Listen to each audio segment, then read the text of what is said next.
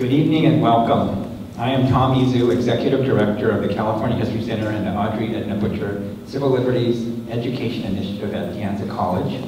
I'm also a board member of the Santa Clara Valley Chapter of the American Civil Liberties Union. Before I get started, I'd like to recognize a few people. Jeff Moore of the San Jose NAACP couldn't come, but he wanted to make sure we know that we have his support. Also, I'd like to point out Genevieve Yip. She's the Santa Clara Valley ACLU Chapter Chair, and I think she's sitting back there by the literature table. And as more people show up, or if you're a famous person and I missed you, slip me a note and I'll make sure you're next.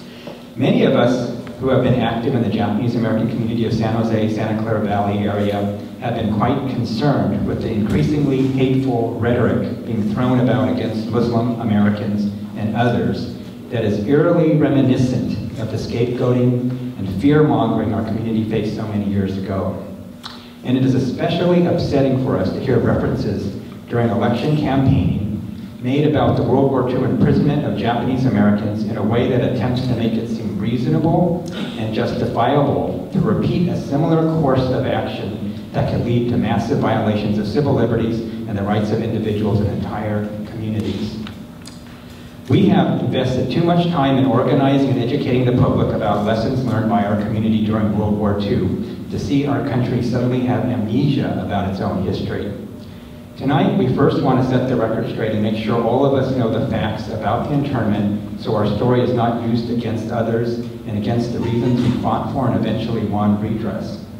Then, we ask each of you to help stand up against scapegoating and fear-mongering and use this history and the stories you wish to share to inspire you to do so. We have a panel of representatives of organizations and some special guests. We will have each give a very brief statement about this most urgent concern. We wish to have plenty of time for other comments, questions, and for some discussion at the end. So I ask respectfully for you to hold your own comments until that time. So we'll get started with our panel. First, we have Susan Hayase of the Santa Clara Valley Chapter of the ACLU, who initiated this program and helped organize it. She will read a joint statement.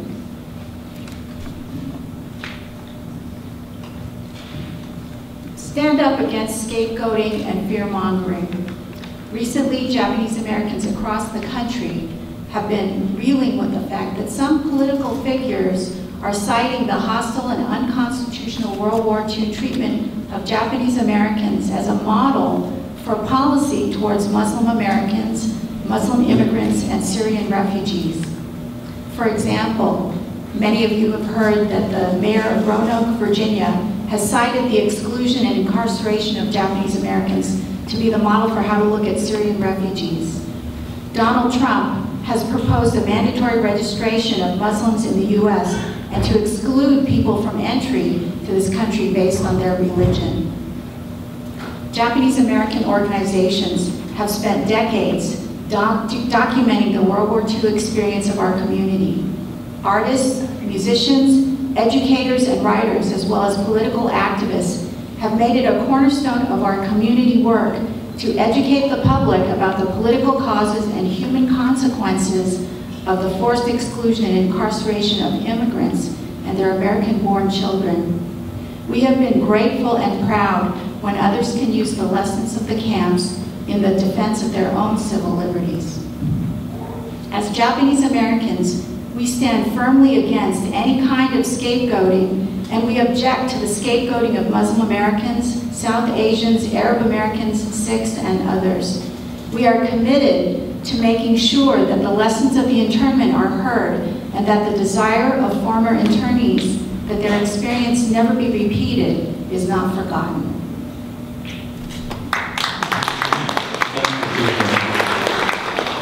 One of the reasons that Japanese Americans have been deeply concerned are the recent statements by politicians and others citing the internment as a policy option for dealing with Syrian refugees and or Muslim Americans.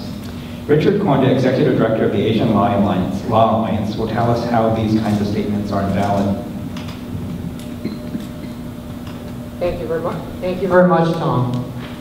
The incarceration by the United States government of the Japanese American community has been thoroughly repudiated This is important to understand when the uninformed and ignorant attempt to distort historical facts and cite the incarceration as good public policy. When Congress passed the Civil Liberties Act of 1987, members of Congress on behalf of the nation stated that the purpose of the act was to acknowledge and apologize for the fundamental injustice of the evacuation, relocation, and internment of Japanese Americans. When President Ronald Reagan signed the Civil Liberties Act on August 10, 1988, he stated, quote, "We gather here today to right a grave wrong," unquote. He further stated, quote, "For here we admit a wrong," unquote. During World War II, the U.S. Supreme Court failed to protect civil liberties in the cases of Fred Korematsu and Gordon Hirabayashi. However, the failure of the court was not caused by the quality of the arguments of the government attorneys, but because these same government attorneys suppressed key evidence and altered government documents. This misconduct by these government attorneys was unethical and criminal. In the 1980s, when this misconduct came to light, Fred Korematsu and Gordon Hirabayashi's convictions were vacated. In 2011, the U.S. Solicitor General, whose office argued the Korematsu and Hirabayashi cases at the Supreme Court, confessed to errors and mistakes made in both cases. Many individuals who were involved in the internment later deeply regretted their roles. Justice William O. Douglas, a member of the U.S. Supreme Court in the Korematsu case, stated that the evacuation case was, quote, "ever on my conscience," unquote. Chief Justice Earl Warren, who was at the time of the internment the governor of California, stated, quote, "I have deeply regretted the removal order and my testimony advocating it." Asian Law Online stands together with the other organizations here in standing up against hate crimes, scapegoating, and fear-mongering. Thank you. Thank you. But camps did not happen in a vacuum. Understanding the history before Pearl Harbor should help us understand what's happening today and how scapegoating develops and grows if not checked. Masao Suzuki, representing the Nihonmachi Outreach Committee, will give us the historical context. Thank you, Tom. In 1983, the federal government Commission on Wartime Relocation and Internment of Civilians, or the CWRIC, concluded that the World War II concentration camps for Japanese Americans was not justified by military necessity. Rather, the camps were based on, quote, "race prejudice, war hysteria, and a failure of political leadership." Race prejudice against Japanese and other Asian Americans dated back almost 100 years before World War II. Chinese Americans were subject to special taxes, anti-miscegenation laws, and segregated schools and housing. Chinese Americans were limited to the hardest, dirtiest, and most dangerous work in mining, building railroads, as farm laborers, and as domestics. Japanese Americans who followed them were treated in much the same way. They faced the same laws here in California banning interracial marriages, allowing local school districts to segregate Japanese Americans, and restrictive covenants that would ban Japanese, Chinese, and other non-whites from occupying and owning homes. Japanese Americans did much of the same work as Chinese Americans before World War II. There are also new anti-Japanese laws, such as the Alien Land Law here in California and many other states, which ban Japanese and Chinese immigrants from buying farmland. Chinese and Japanese Americans were also called drug dealers, prostitutes, rapists, much the same way that many slander Chicanos and Mexicanos today. Both Chinese and Japanese immigrants were banned from becoming U.S. citizens, and ultimately both ended up being excluded from immigrating to the United States. In addition, I wanted to mention the issue of wartime hysteria. Both Chinese and Japanese were seen as national security threats, known at the time as the so-called Yellow Peril, long before the outbreak of World War II. But with the outbreak of war, anti-Japanese sentiment exploded, leading to the massive injustice of the concentration camps. Over the last 15 years, the U.S. wars in Afghanistan and Iraq have gone hand in hand with growing anti-Muslim attacks here at home. As victims of war hysteria in the past, we need to also stand up to war hysteria today in the form of anti-Muslim, anti-refugee, and anti-immigrant sentiments. We also need to look to the future, where the U.S. military pivot to Asia, growing tensions with China, and increasing persecution of Chinese American professionals here in the United States means that the injustices of war hysteria could also be visited again on our Asian American communities. Thank you. Thank you, Ms. Al.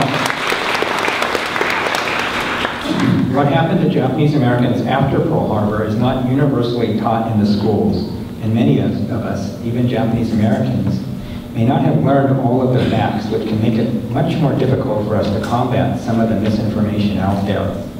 Jeff Yoshioka, president of the Japanese American Citizens League Silicon Valley Chapter, will outline what specifically did happen to Japanese Americans back then. Thank you. Thank you. Oh, thank you. Let us remember the term Japanese nationals back then were the Issei's, the first generation, who at the time could not become U.S. citizens and own our land. Some had been in the United States for over 40 years and were raising their families. Japanese Americans were the children, the Nisei and Sansei, second and third generation, and were the U.S. citizens. On December 7, 1941, a day that will live in infamy, Japan attacked Pearl Harbor. This act brought the United States into World War II. Even before Pearl Harbor, the Issei and their families endured racism, hatred, abuse, and discrimination.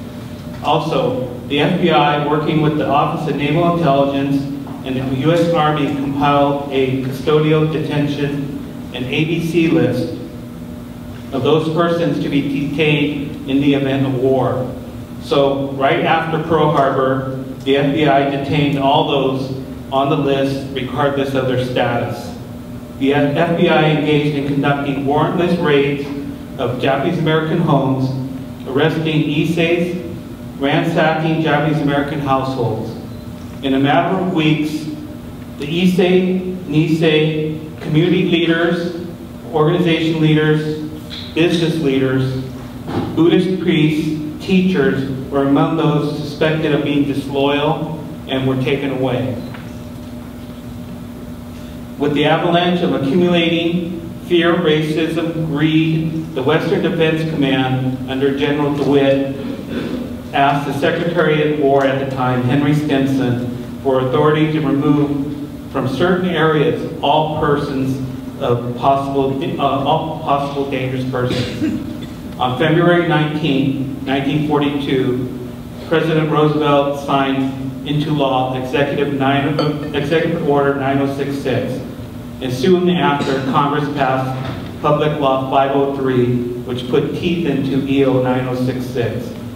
The Executive Order 9066 did not specifically specify any specific group, just any persons deemed dangerous.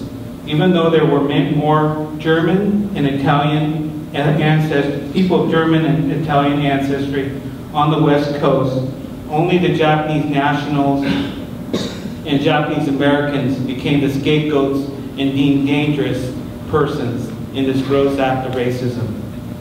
Starting in March of 1942, persons of Japanese ancestry were ordered to relocate from the West Coast states. 15 assembly centers were opened to house over 90,000 of Japanese ancestry. The assembly centers were at fairgrounds, racetracks, and stables, converted into temporary living quarters. People stayed in the centers until they were moved to the hastily built concentration camps. So in closing, many of the reasons given back then for Executive Order 9066, removal from certain areas of all possible dangerous persons, were because of people's fears, racism, greed, and discrimination. Some of the same reasons that we're hearing today. Thank you. Thank you, Jeff. For Japanese Americans, one part of understanding our past is getting past the euphemisms so we can recognize in the present efforts to obscure and make things seem reasonable when they're not. Tom Oshigari, co-president of the Japanese American Citizens League San Jose chapter, will outline the national JACL terminology recommendations. Thank you, Tom.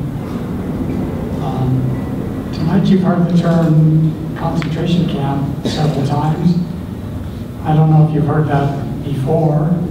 You're probably more familiar with the term relocation center or internment camp or the term evacuation.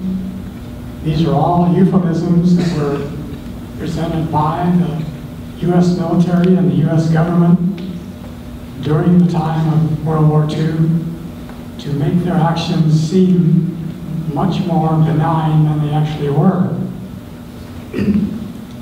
And that language has carried over for decades until finally it was 3 years ago that the JACL created a handbook called The Power of Words, where they offered a recommended vocabulary to replace that original vocabulary of the military and of the U.S. government of the day. And I'd like to go over like 3 of those terms in particular. The first is evacuation. Now, evacuation implies a removal of people temporarily to avoid an immediate safety hazard such as fire, flood, or bomb threat. Now, obviously, this was not the case for the Japanese Americans. So the preferred term, or the recommended term to use in their case is forced removal. Japanese Americans faced a forced removal from their homes, not an evacuation. The second term is internment. There's a legal definition of internment, and that is confinement of enemy aliens during time of war.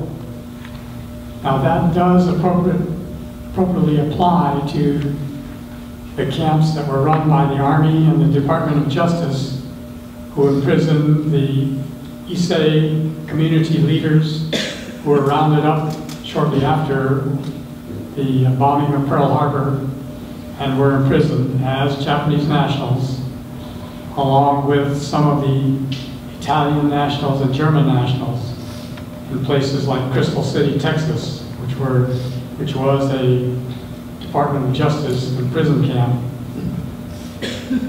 However, the 10 so-called internment camps run by the War Relocation Authority, which in itself is a euphemism, and that was a civilian agency. Those camps contained over 110,000 persons of Japanese ancestry, and over 2/3 of those inhabitants were U.S. citizens. So the term internment, internee, does not apply to those camps.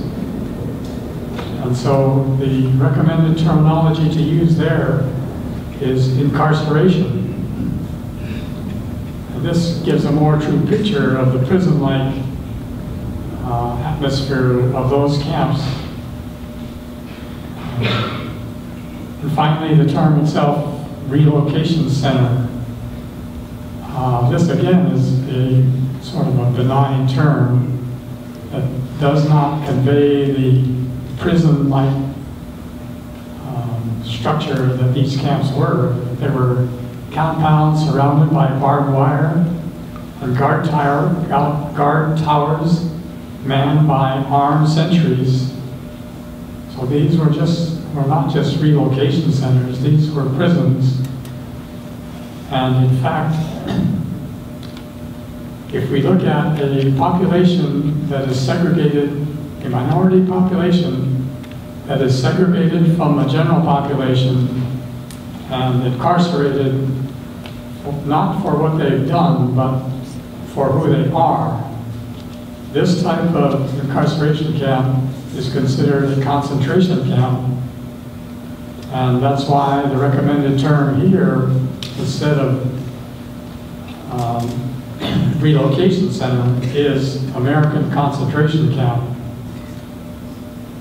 So in summary, what the Japanese Americans experienced was a forced removal from their homes and incarceration in American concentration camps on U.S. soil. Thank you, Tom.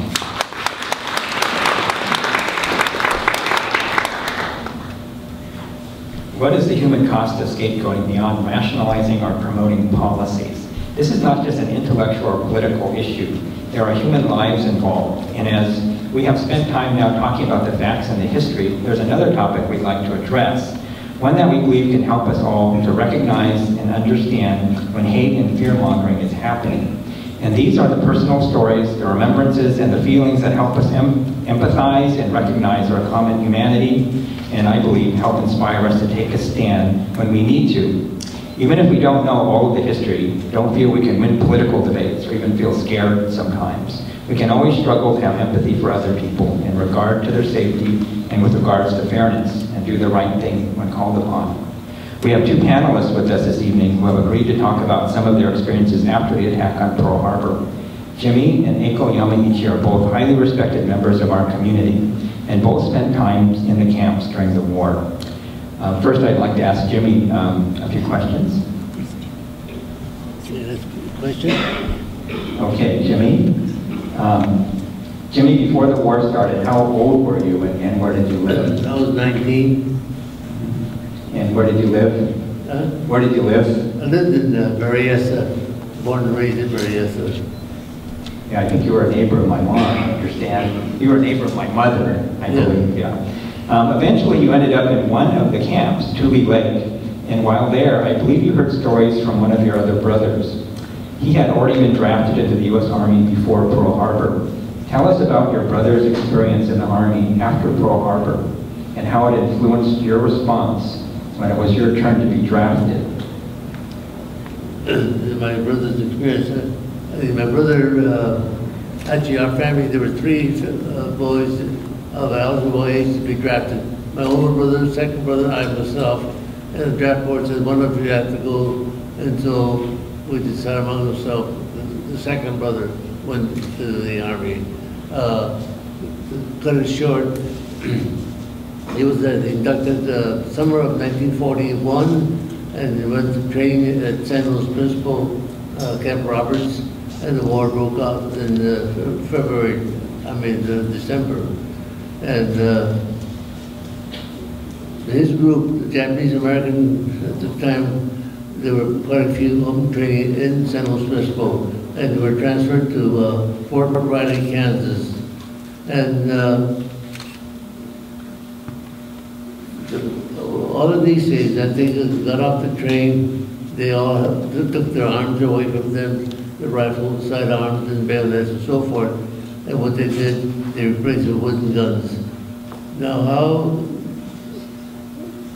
say, degrading it is to be walking around with a wooden gun when the guy next to you had a real gun. So the majority of all the Japanese American soldiers just gave up and just stayed in the barracks. And the commanding officer didn't bother them at all, whether they came out or not. But at one time there, President Roosevelt visited Fort Riley, Kansas for some reason, and they gathered up all the Japanese American soldiers, put them in the warehouse, and a machine gun facing them. If they wanted to escape, they could escape, and they get shot right on the side there. So that's under that condition, yet he signed up and went on to be 442 veterans himself, and he came home without much scratch or anything. But that's the situation that he came under, and further on we'll talk about other things that Tom will ask me about what reaction I had to the situation.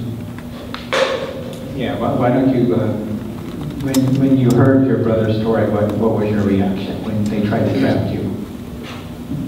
At the time there, my brother was ready to be shipped over to France. That was, it was 44, I think, early part of 44. And he told the story about all this, what happened to the Japanese American soldiers. And at the time, I received my draft notice to report to the front gate. Now, we're in a penitentiary. We had 28 guard towers around us, chain link fence all around, with a double fence in front of that, warning fence. And yet they want us to be redrafted, we volunteered in the U.S. Army. And I myself felt that I was a good American, I was going to go. But taking it over myself, what should I do? At the time, so I did not report to the front gate because they told us you're in a fishbowl. We can get you anytime we want. So, but we didn't go. So finally, in July of '44, we received a notice again that the marshal will pick us up. And so we knew then we were probably be sent to jail. But then again, we felt that I felt that I did the right thing. Not knowing to me there was 27 of us that was taken to the Eureka jail. It was summer courthouse. And we put in front of the federal judge and we all stood in front of him. And he asked, what kind of condition are you living under? I said, we are guard towers all around us. We cannot leave without any permission. We do, we have an escort. So you're not a free man. After a week of dissertation, the judge finally came up with a ruling studying the draft law. He says, you're not a free man, you're not given due process of the law. I don't know why you should be subject to draft. So he exonerated us and we're free men. But the sad part of it, the other people, 300 or 400, some other draftees that did fight the draft law on other camps. They spent 3 years in jail. Yet under the federal Social Security Act, it says only free Americans shall go into the Army.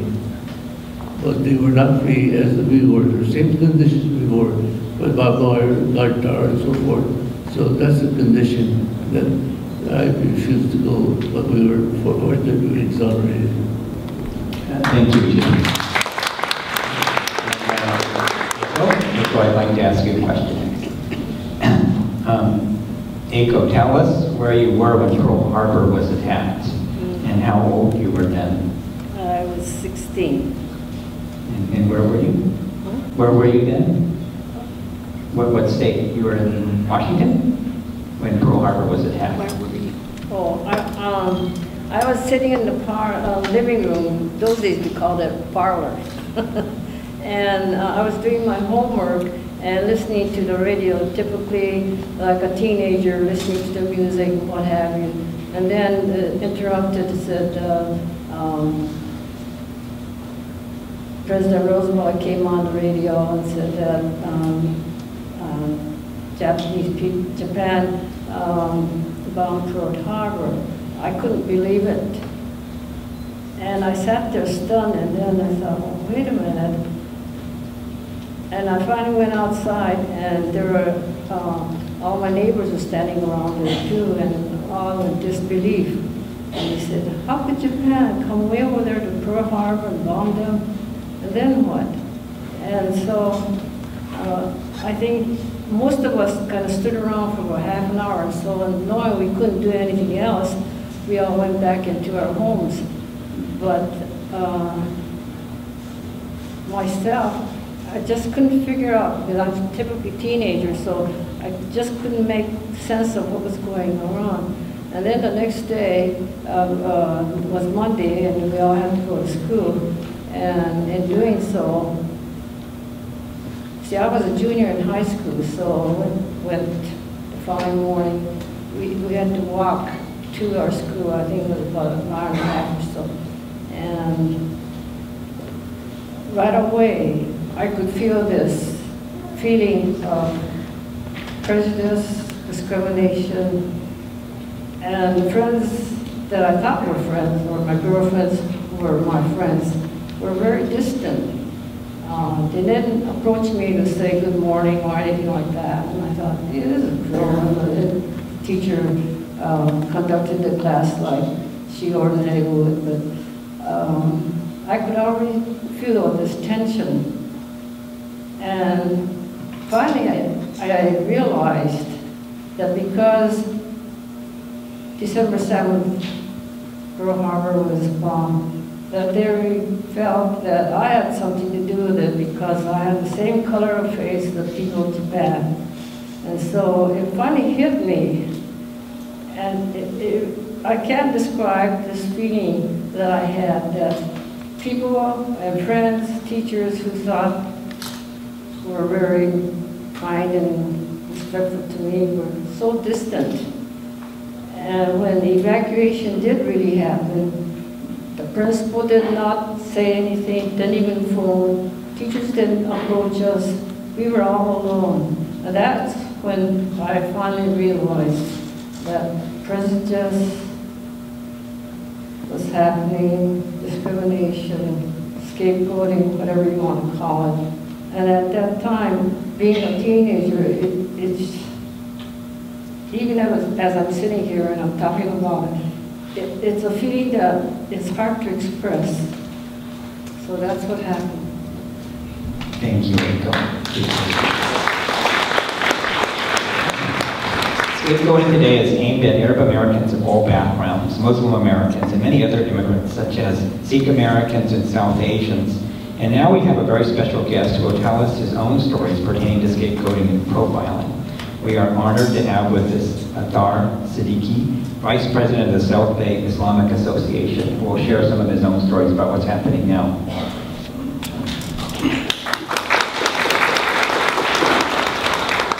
I haven't even spoken and I got it. Good evening, friends I haven't yet met. I'm honored to be here with you to exchange ideas, learn about one another, dispel myths, and build bridges. The world has become a less civil place. Atrocities are being committed by misguided fanatics, and those seeking to divide us are spreading hateful rhetoric to help them achieve their means. As an American and as a Muslim, I'm personally very saddened to see select media outlets, some so-called leaders of our great nation, and many who hold extremist views act in such an irresponsible manner. Rather than aim to come together during this crucial time, it appears that some have an agenda to try to tear us apart. We are the United States of America, and I, for one, do not want us to become the divided States of America. My family has been in the U.S. since 1957, since my parents moved here. I went to West Valley Elementary School, Cupertino Middle School, and Homestead High School. My 19-year-old son and 15-year-old daughter went to those same schools. My son is starting at UC Berkeley this coming Monday. My daughter is a sophomore, secretary of her sophomore class. I was my son's baseball coach and my daughter's basketball coach. My wife volunteered in each of their classes for many years. I work at SanDisk Corporation, sit on the boards of multiple nonprofit organizations, and have volunteered at a soup kitchen since the early 90s. Bottom line, our family is like any other family in America. We work hard, enjoy the company of family and friends, and do what we can to make the world a better place. What's important to us is what's important to you all, and on our mind are the same things. The sad state of our schools, increased traffic on the freeways, and how to get the 49ers back to their winning ways. But it's tough to focus on those areas when my daughter comes home after telling me that someone asked her, why are all Muslims evil? Or my son says he was asked if he was a terrorist. Or my wife is once again randomly picked for additional searching at an airport. Just a few weeks back, upon leaving a place of worship, a driver rolled down his window and with a look of disgust I will not soon forget, screamed, "Go back to where you came from." He drove away before I could respond, "Redwood City?" So the current climate is bad, and it has adversely affected the 99.9999% of Muslims who are peace-loving, law-abiding, and noble citizens. What gives us hope, however, is the fact that many other minorities have faced discrimination, oppression, and stereotyping, including many of us here this evening, and they have overcome. Through your work ethic, character, and exemplary behavior, you have become role models for your communities and shown the haters and critics that their blanket assessment of you was completely wrong. Even more inspiring, through events like this one tonight, you have demonstrated that you will not allow such labeling to occur to other groups. And because of that, I am hopeful, I am optimistic, and I am most appreciative. Thank you very much.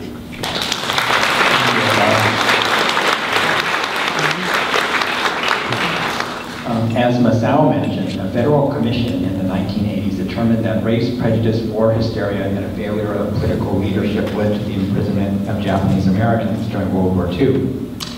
What we next like to focus on is that last statement, a failure of political leadership, and why it is so crucial to remember this failure some 70 years ago, and why it is so important now not to allow it to happen again.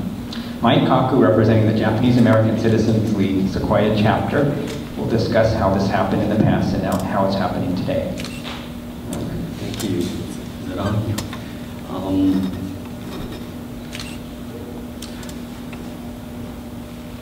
During World War II, as far as with the Japanese Americans, all types of media was used to spread propaganda that basically was saying there was no difference between Japanese Americans and the Japanese Imperial Army, military, the enemy. The Japanese Americans looked like the enemy. They had names similar to the enemy, so they must be the enemy. Propaganda, anti-Japanese American propaganda, rumors, lies were spread to say that the Japanese American family, who has lived next to you for the many years, cannot be trusted. They were spies, traitors. Japanese American farmers and fishermen were accused of aiding the enemy by the layout of their orchards and using the fishing boats to aid the enemy vehicles and boats. None were true, but power of anti-Japanese American propaganda was powerful then. But that is what's happening now. Now the propaganda is that all Muslims are bad, all are terrorists, they must be investigated, checked out, registered, not allowed to enter the U.S., gathered up and put in prison camps.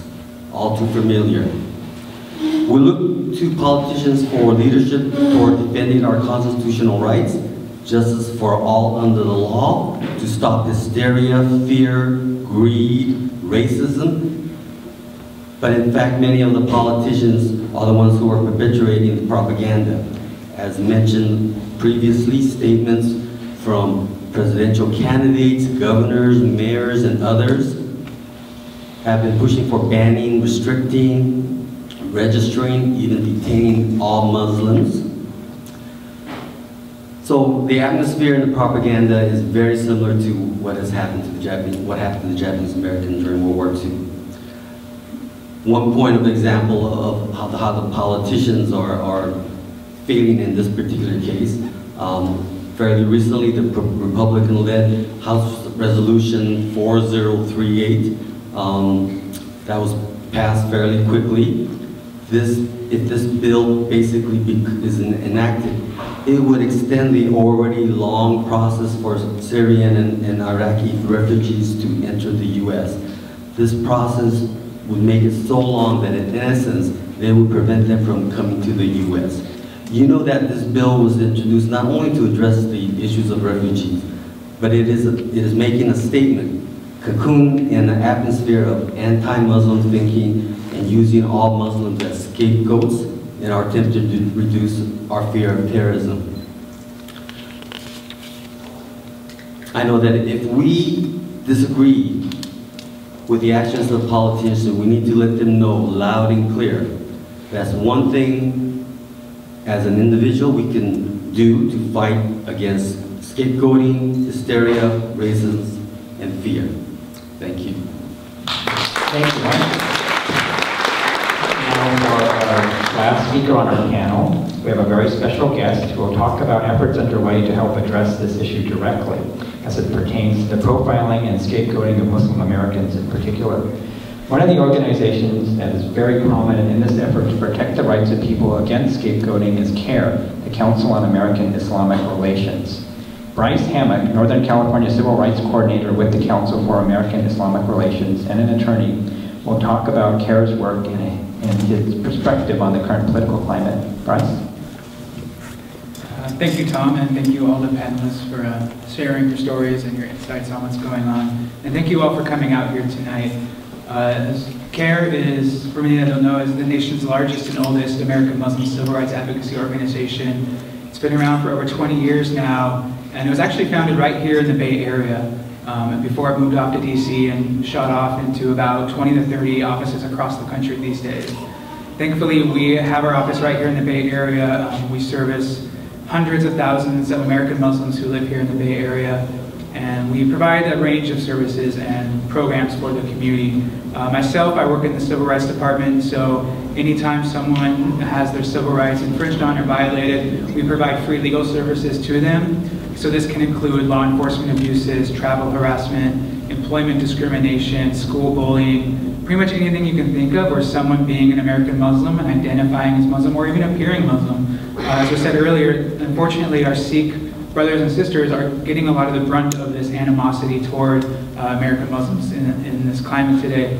But we provide free legal services from consulting, advising, all the way up to litigation.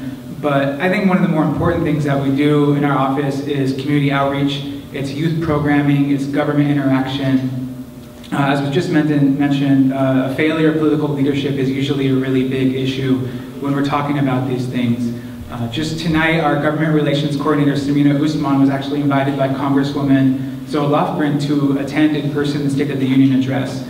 So CAIR is out there as much as possible trying to interact with political leadership to let them know that this is what's going on in our community, this is how you can help. Just today, Arthur and I were at Mayor Liccardo's office talking about how the city of San Jose can work with schools, with relocated immigrants in the community. After that meeting, I drove up to meet with DA George Gascon up in San Francisco to talk about how the DA's office can help protect people in the community who are being subjected to this type of fear-mongering. And a really good quote I took away from that was that he was unequivocal in his stance that they will have zero tolerance for anyone who engages in any type of hate, physical, verbal, anything toward people in his community. So by reaching out and talking to political leadership, you're humanizing the American Muslim experience. You're showing them that they are your teachers, your children's coaches, your neighbors, your coworkers, the kids that your children are playing with. They're just like anyone else. So through humanizing that, we can really make a big impact. Finally, I think empowering our youth is something that I'm really proud to be a part of here at CAIR. This year in the Bay Area, we launched the Muslim Game Changers Network. This was a 3 to 4 month intensive program for high school youth all over the Bay Area where we taught them how to interact with media, how to interact with government officials, how to do grassroots organizing, how to frame issues, how to do anything that any civil rights organization does all across the country, but we want to make sure that our youth have these skills so that they can start early on. And a really cool story I'll finish off with, there's a brother, his name's Nasser. He goes to his school out in the peninsula, and there's a really famous advocate, her name's Linda Sarsour, she's from Brooklyn. She's been getting a lot of attention lately for a lot of her advocacy efforts. She came out and spoke at that school with Nasser and was co-sponsored by the Muslim Student Association and the Feminist Student Club, which we were all really impressed by, building those bridges and showing people that, we're not just about us, we're about the entire community as a whole. And just this week, he shared a lot of photos at his school. All the clubs on school are now coming up with these anti-fear, they're pro-Muslim, pro-love, pro-connection, pro-commonality campaigns. They're putting posters all over. Clubs that you didn't even know existed are making commercials and doing photos and things like that. So by working to empower our youth, I think that's ultimately what's going to prevent any future internment camps, incarceration camps, concentration camps. So thank you very much for having me tonight. Thank you, Brian. Before we start our question and comment period, if you could please give a round of applause to all the people on the panel who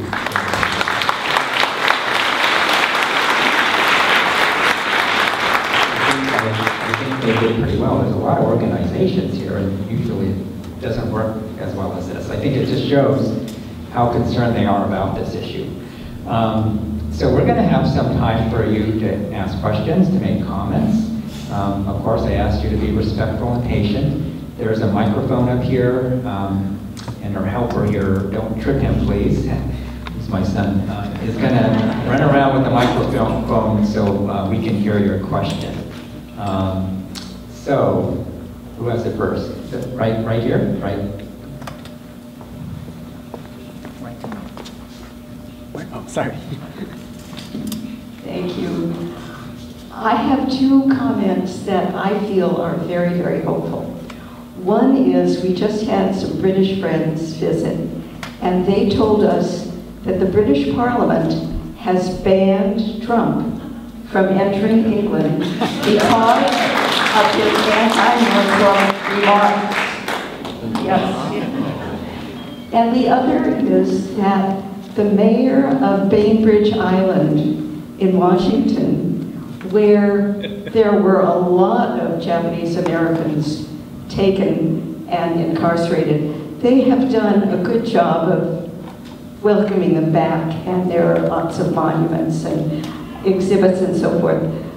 He said that what Bainbridge Island has learned from that experience means that they will welcome refugees, and there will be no anti-Muslim feeling there. So I think the more we can spread the hope,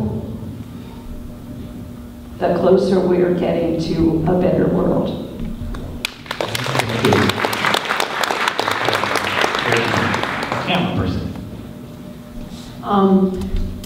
I wanted to kind of connect the dots a little bit.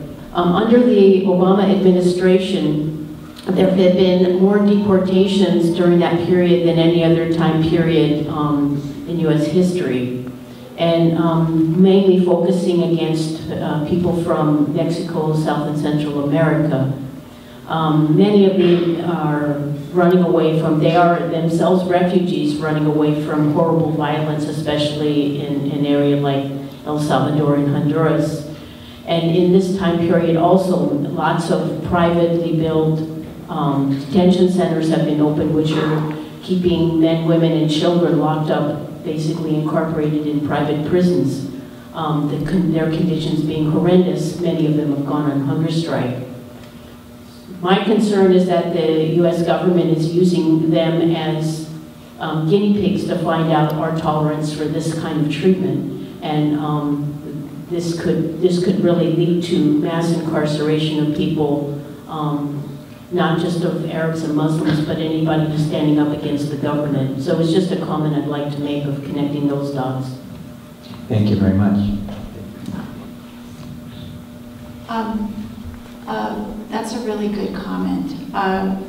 There's a Japanese American psychotherapist who was asked by, I believe, the ACLU to go visit some of those detention centers. And she herself was, I believe she was born in a camp. And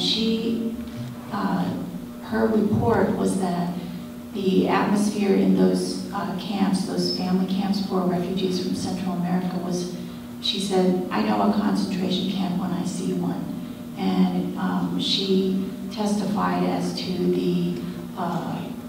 the conditions in the camp and how they fostered a breakdown of family cohesion and created depression and trauma, especially in children. And so I think some of us have been trying to get that message across to the Obama administration. And I think, if people are concerned about things like that, I would advise you to start learning about those camps. And speaking out about those camps is something concrete that people can do. I'm just going to share something that Pastor Nihonmachi said. First they came for the Jews. I wasn't a Jew, so I didn't speak up. Then they came for the communists. I wasn't a communist, so I didn't speak up. Then they came for the trade unionist, and I was not a trade unionist, so I didn't speak up. Then they came for me, an American Muslim. And I just want to say thank you so very much to all of you for coming here. All the love that I feel. There are so many in this room that I am proud to call my friends. And I just want to say thank you. We are one humanity, there is only one creator, we have one word, and God wants us to know each other. That's why I founded American Muslim Voice Foundation, and our motto is from fear to friendship. Thank you again. Thank you. Mike Haku had mentioned a House bill passed that affects the ability of Syrian refugees to enter the country and others. And we have somebody who can say a little bit more about that, and I was wondering if Richard Corner could introduce him. Yes, so we're very fortunate this evening that Igor from the International Rescue Committee is here. The International Rescue Committee is a worldwide organization that helps resettle refugees. So their organization is very informed about the process. I think there's been a lot of disinformation, so I think Igor wants to share some of that information this evening.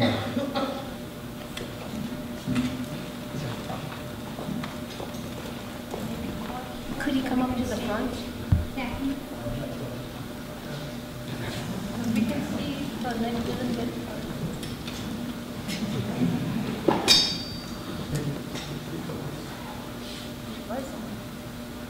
Can you guys hear me? My name is Igor Lewis, and I work for International Rescue Committee.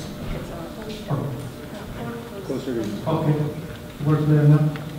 So I've been working with refugees for the last 10 years, and Richard asked me to come in and explain a couple of things to people that they're not as informed as we are who work there with refugees.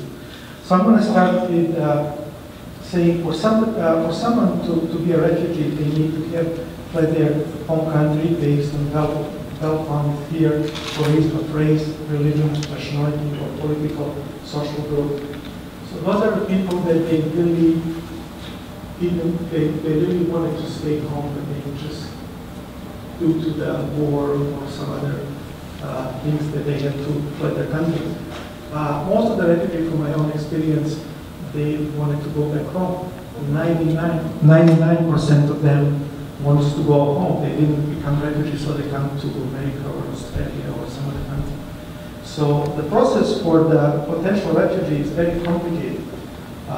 First, they have to be registered with UNHCR, and it's a very thorough and complicated process. It takes a long time. So it starts with a security screening process.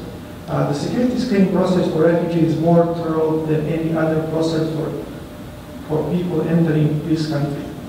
So they have to start with deep background checks through the law enforcement and intelligence database. They're going to have in-depth interviews, sometimes 2, 3, 4 times. The way the interview works is they don't interview families together. They interview them separately. And they they ask them different questions. If their story match, they will be able to get the status. So once that's done, they have to send their documentation to 5 different security departments. That's Department of Defense, FBI, State Department, National Counterterrorism Center, and Department of Homeland Security. So the whole process is 18 to 24 months. And it doesn't guarantee you that you're going to get a refugee status. Just to let you guys know that there is 60 million displaced people in the world. Out of those 60 million, there is 16 million refugees. And more than 1% of those people get resettled to different countries. America takes about 80,000 a year, and the rest of the world another 80. So, like I said, less than 1% of people they come to the resettlement process. So just to finish with the Syrian refugees since 2001, started Syrian civil war. There was 23,000 people referred by UNHCR. 7,000 of them were interviewed by the VHS, and only 2,000 were admitted to US. Out of those 2,000 refugees from Syria that they admitted in US, 0 people were arrested and or removed from terrorist activities. Thank you. So it sounds like it's easier to run for the presidency in the Republican Party than to be a refugee in this country. Are there any other questions or comments? I think there's one student right there.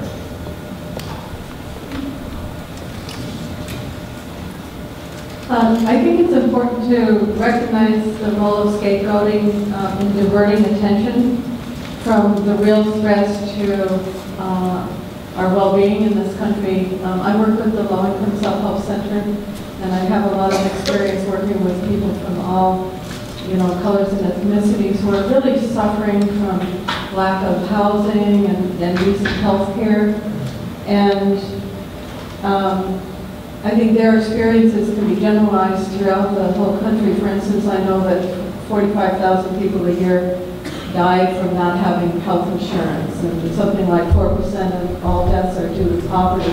And if people are thinking and blaming Muslims or other scapegoats for their problems, they're not addressing what they need to be addressing to force the government to take care of those issues.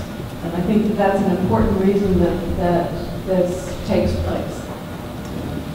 Thank you. I think there's another gentleman right down. If you just pass the mic. I wanted to speak a little bit to the psychology of the situation.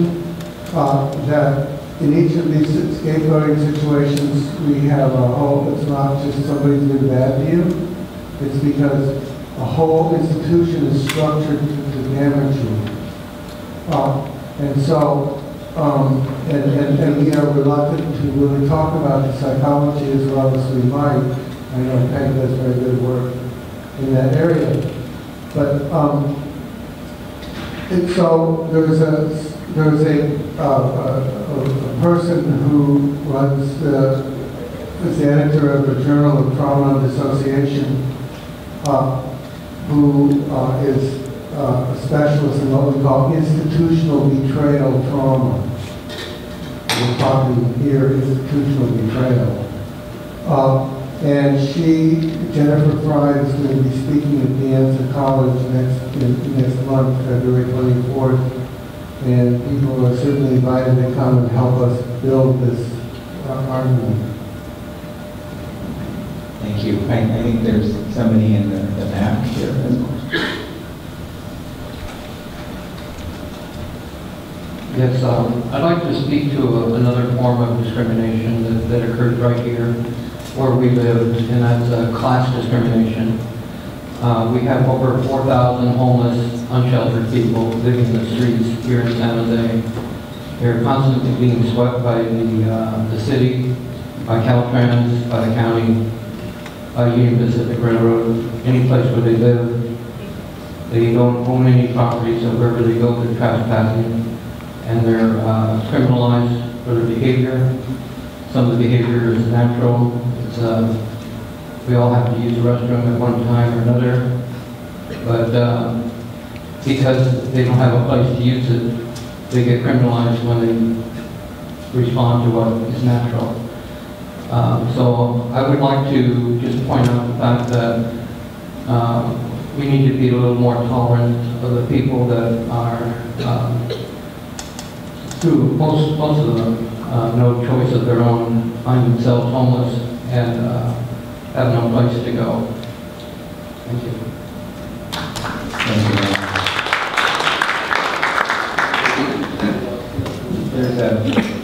There's another person up here.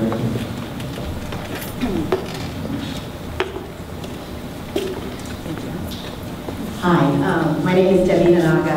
I'm I'm with the Mount Lee Buddhist Temple. I'm the superintendent of our Dharma schools, which is our Sunday school for children pre-K through high school. And I like what you say about educating our youth, and I take that very seriously. As a Buddhist, a lot of times people ask me if I rub the big guy's belly, and it's a lot of ignorance that's out there. And I think that's part of the problem right now with the Muslim community. And I guess I'd like to ask where I can find information to educate our youth. And I'd like to be able to show them how much we're similar. And if I have information or literature that teaches even our smallest children. We try to practice right view, right conduct, compassion. But I think if I can get some material that would be very powerful. So if you could help me with that, I'd appreciate it. And also I will say it's a personal interest of mine because my brother-in-law is Iraqi American, he's Muslim, and he's one of the best people I know. Well, did somebody want to address for a question? Brian. Yeah, so there are organizations out there that specifically work with building curriculum and building workshops and lectures, whether it's for students in a school or whether it's for teachers and faculty or people in a workplace. They even perform workshops for law enforcement. They're called ING, the Islamic Networks Group. And I'll give you my card and I'm happy to put you in touch with them. But it is becoming more common here in the Bay Area that when there's an incident of bullying or teacher discrimination, or maybe there isn't, that teachers are starting to implement curriculum to build on those commonalities. I just went to some really cool presentation at Renaissance Academy out in Elm Rock, and the teacher there had given his students, I think they're about 10, 11 years old, a project either to cover the 5 pillars of Islam or to cover what Islam has contributed to art, music, and culture throughout the years. And what I thought was the most amazing part was the last part of the project was, how is this similar to what my religion teaches? And it was really cool to see these kids talk about, oh, I didn't know, they went on a pilgrimage because we go to a pilgrimage to Mexico City, or I didn't know they fast because we fast as well. And so it was giving them those commonalities. So I agree. I think teaching the youth and especially focusing on commonalities is a really big way to go. But it's starting becoming more and more common. Thank you. There's a question over here, and I know Jimmy wants to say something, but can you see what Joe wants to say?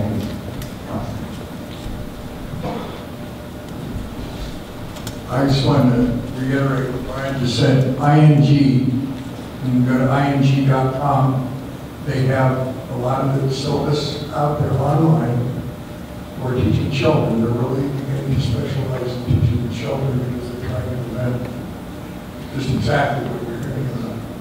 But I would highly recommend getting hold of Maha Janai. He's the director of ING. Go to ing.com. And Ricardo, because there's a new outreach, it seems like a lot of people want to learn about Muslims. And ING is just also starting another program in addition to the education of reaching out to communities. In other words, we're trying to figure out how do we get the word to people who just want to learn something, not part of the formal presentation or anything else. Meet some Muslims. Just a quick question, it's ing.org. I think ing.com will take you to the ING thing. Sorry. ing.org. Thanks, Ryan. There's another gentleman right here.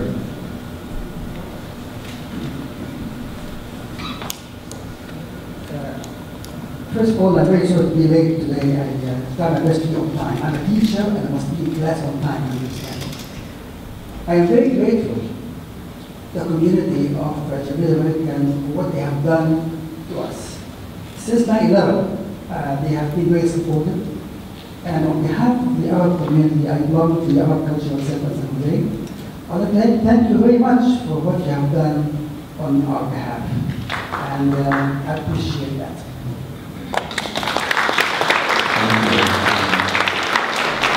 Is there any other questions or comments?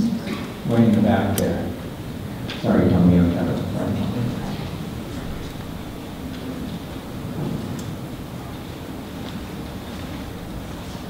Good evening. Thank you everyone for sharing some of your organizational experiences and your testimonies. I think as someone living here in the South Bay, it's good to see the connections with the internment of Japanese Americans and what's happening with within the Muslim Arab community. I just had a question for whether it's CAIR or anyone that can answer it. What are the statistics or the percentages of Islamophobia that occurs in Santa Clara County? I think as someone that works with young people, I would like to know a little bit about that. Is that something prevalent in our community?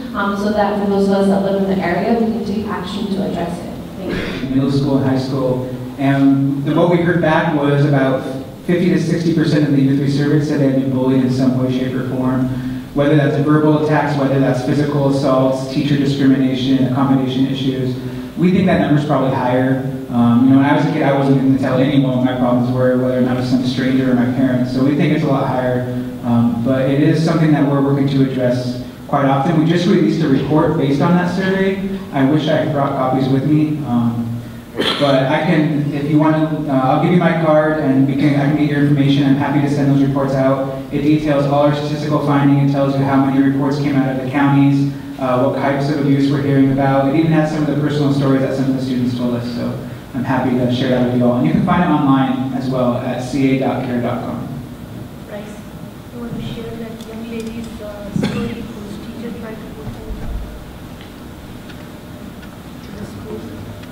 Yeah, so there was a story a few years ago here in South San Jose of a student who was hijabi, so she wears the Islamic headscarf, the hijab, and she was talking with her classmates before class started like any normal high school student does, and probably was talking after the bell had started. The teacher came up to her and slammed her hand on the desk and was like, if you don't shut up, I'm going to rip that thing off your head.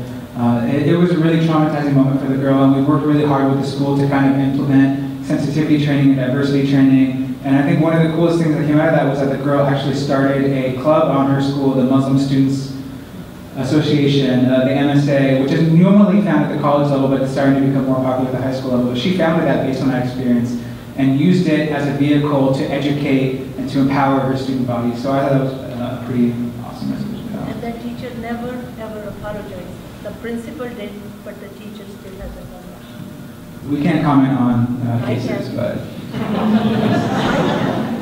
Thank you. I'd like to make a comment about somewhere that about homeless. Now, I don't think you know what homeless means. The Japanese American returning from camp were let out by the thousands. There was no home, no place to go, no jobs. San Jose Buddhist Church itself, I'm not bragging, we processed over 1,700 people through there. At one time, there were 400 people in the gymnasium and several hundred inside the temple. We took the pews out and we lay out so they could sleep on the floor, no mattress, no nothing. There was no government agency whatsoever. Came out and says, we'll give you stipend for food or whatever it is. There's 3 shower stalls and 400 people. 3 little cooking tops and 500 people that cook on 3 little cooktops. But we survived. We came up where we are today. Thank you.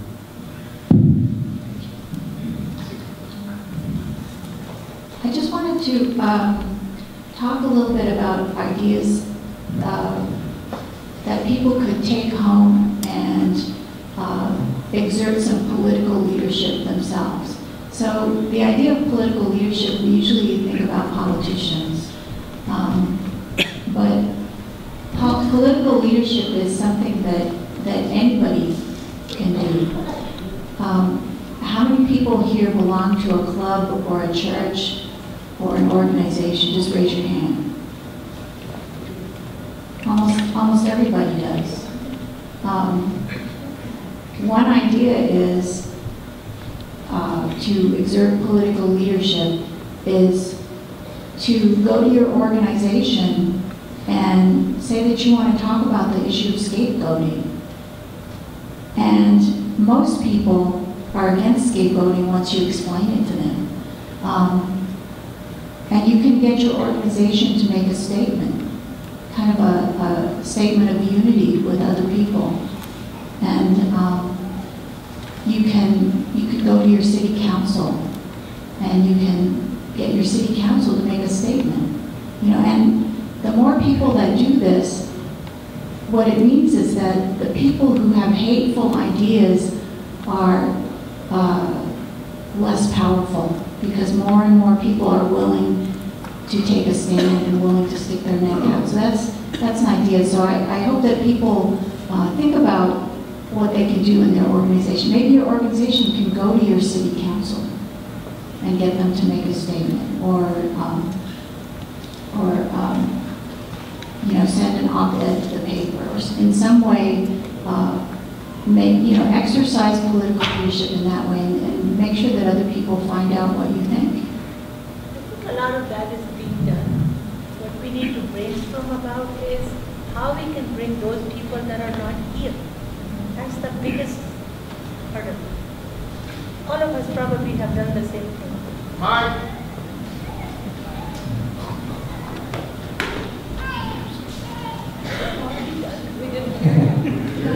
You might have said something good. All right, sorry. I just said that people that are here, they are like-minded people anyways. How can we reach out to the people that are not here? And those are the ones that have so much hate in their mind, soul, and heart. I think only love could change them. But I even offered to have Donald Trump come to my house. I'll cook him a meal. That's the only way I could get even with him. Did you want to make a comment? A number of years ago, maybe more than a decade, Delorme McCall-Stovall, who is now the director of the Human Relations Commission, held a workshop called Interrupting Prejudice, which changed my life. Her approach was, when somebody says something hateful or scapegoating, you just don't stop them, which is what I've done, which I did all my life thinking that I was doing a good thing. You have to try to engage them in a dialogue. You've got to ask a question. What makes you feel this way, or what experience did you have that makes you say that, or some way to get a dialogue going. If you just stop them, there's no hope of any change. But if you can get a dialogue going, then maybe you can offer an invitation to a gathering like this. Or to Samina's home. Yes, I know. Thank you very much. I think Marcelo wanted to make a comment. Hello, I got it. Actually, I wanted to make a pitch. The Nihonmachi Outreach Committee is doing our 36th annual Day of Remembrance. The theme of this year's Day of Remembrance is war hysteria, so it fits right into this program. And it's going to be on our traditional date, which is the Sunday of President's Day weekend, February 14th. It's also Valentine's Day, so we'd like you to share your love with us and come to our program. Very importantly, for the last 25 years or so, we've actually been at the Buddhist Temple Hall, but because it's undergoing earthquake renovations, we're actually going to be at the Morris Daly Auditorium in San Jose State University. And following the program there, we're going to process to the Yoshida Gym. And the men's gym at San Jose State was actually the historical site where Japanese Americans were initially assembled and then sent to the temporary assembly centers. One of our speakers that evening is going to be Jimmy Amici, who's here on our panel. So I have flyers, there's flyers on the table, and I'll probably try and hit you up on the way out, but I'd like to invite you all. And so, since the mic is here, I'll also pitch Saturday, January 30th from 10 a.m. to 4 p.m. There's going to be a Fred Korematsu program at the Japanese American Museum across the street. There's a variety of different kinds of activities that there are flyers on the table. And that was a great transition, because I wanted to go into that next, because we have refreshments and there's literature here, and we'd like you to think about what has been said, and if you have other questions, comments, you want to keep dialogue going, please feel free to do that tonight. This was meant as a starting point to get our community together and others who support us to talk about how to deal with scapegoating. I would also like to make a pitch. De Anza College has a Day of Remembrance program, February 18th, 1:30 p.m., and the focus of this program is on xenophobia and how to counter it. So is there, let's see, if that's okay, maybe we should move, because I wanted to thank the Methodist Church for letting us use their hall here. The Silicon Valley Chapter and the Sequoia Chapters of the JACL provided some refreshments, and they're all very patiently waiting back there. And so please help yourself and look at the literature table, come and talk to us. I think we're going to wrap up the formal part of the program. Thank you very much for coming.